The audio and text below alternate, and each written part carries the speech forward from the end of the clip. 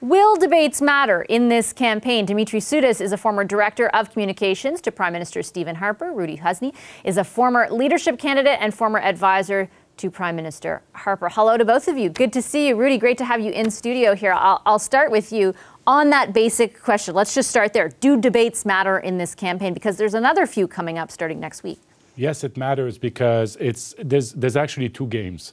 There's the game in the room of what they're going to say, and after how they're going to use it for their social media and to basically convey their message afterwards to key members. So they basically, everybody have their list of sound bites, the key message that they want out, and it's a game of when you're going to be able to actually being able to convey them, and after all the recording that goes after for the following days and even weeks of reusing those sound bites, those clips, to make sure that all members are going to make sure that they know what you stand for and what you want to bring in this race. And for other candidates like Scott Aitchison or Roman Barber, who are they? What they want? Why are they in their race? What are they fighting for? So this is basically the dynamic, and that's why debates are important.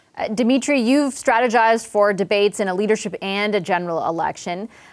Focusing in on the kind of debate you'd strategize for in a leadership race, what kind of advice would you give to Pierre Poilievre versus, let's say, a Scott Aitchison? I think that's an excellent question, Vashi. And I would respectfully kind of beg to differ, because leadership race debates are substantially different from general election debates. It's like expecting my son Theodore, who is a diehard Leafs fan, to go watch the Leafs play against the Habs, and after the game become a Habs fan.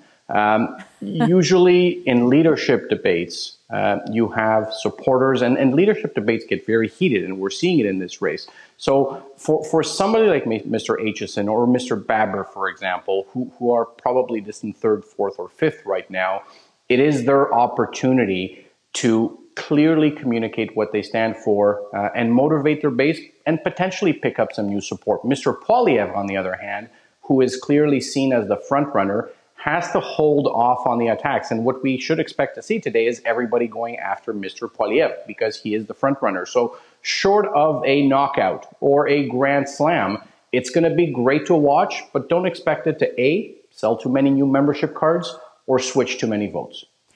On that idea, Rudy, of everyone kind of targeting the perceived front runner, do you think that's what's bound to happen as well? And I should say, I'm referencing this debate because it's happening right now, but the English debate is next week the sort of more official one that the party's putting on is next week in Edmonton, and then I think the next one's in Laval. Is it Laval? Yeah, yes, the French one's in Laval. Yeah. Yes.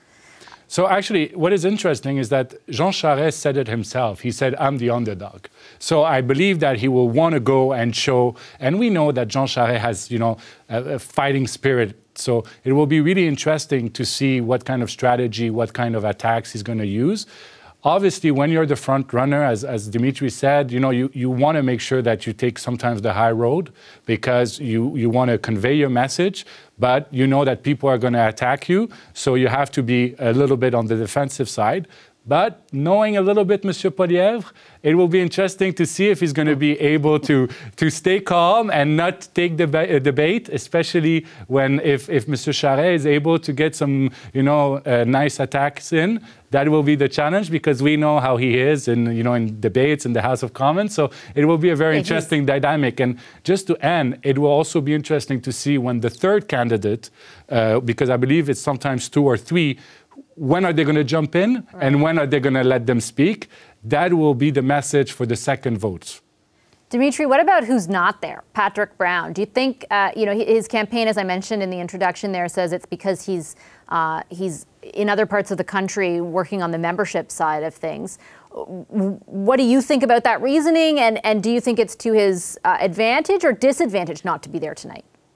Well, it is important to note, as you mentioned, Vashi, that this is not a party-sanctioned debate. So it's not actually an official debate. So I would give the gold star to Patrick Brown today. He's in Atlantic Canada, touring the Maritimes, and focusing on selling membership. So, and I don't know if I'm right. It's just an opinion.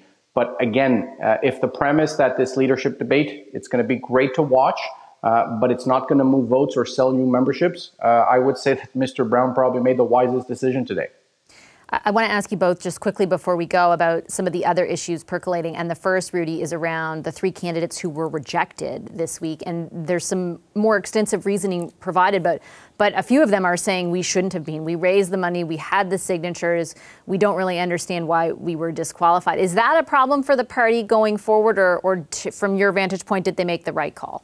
No, I believe from the information, I think the party was clear that they didn't met the threshold. And it's very technical. You know, sometimes you sign up a member and he thinks that he's a member, but it hasn't been 21 days, for example, or maybe he didn't renew it on time. And also for the financing, sometimes maybe, you know, some people, they give to multiple candidates and after it's too much. So I think those are the reasons. I don't have any insight into it, but I believe there's no reason. And I think the party was clear that it wasn't on their belief or their action. What they said, yeah. No, so they've been very clear that it's on the process, and I trust the party on that. Dimitri, just before I go, I also wanted to ask you, this debate is put on by, as I said, the Canada, I think it's Strong and Free Network, or Free and Strong Network, which used to be the Manning Center, essentially like a conservative think tank. My guess is it's going to be a little bit friendlier of an audience, or a friendlier maybe of the moderators. I'm not sure. We'll have to judge it by how it goes. But next week in that party-sanctioned one, it's my colleague Tom Clark. They have, my understanding is, you know, he has full kind of jurisdiction over the format, the questions, everything. Do you anticipate a little difference there? And might that sort of bigger issue that this week south of the border that everyone's talking about to one degree or another around abortion, do you think that ends up factoring in a way the candidates maybe don't want to see, or you know, aren't happy to see? Well, first of all, any debate hosted by Tom Clark is a debate worth watching. 100%. As I remember my interactions with Tom, he's going to be tough and fair. In terms of this abortion debate that's been sprung on us because of the leak by the Supreme Court in the United States, it is the party's traditional Achilles heel. What's very different this time is that the frontrunners, or at least the frontrunner, Mr. Poilievre, and those chasing after him, Mr. Charest and Mr. Brown, are all pro-choice.